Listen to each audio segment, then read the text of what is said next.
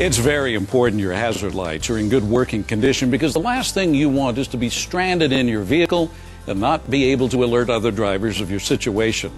There are a number of key components to your hazard lights, including the switch itself. If there is a problem with the switch, you and your family could be at risk.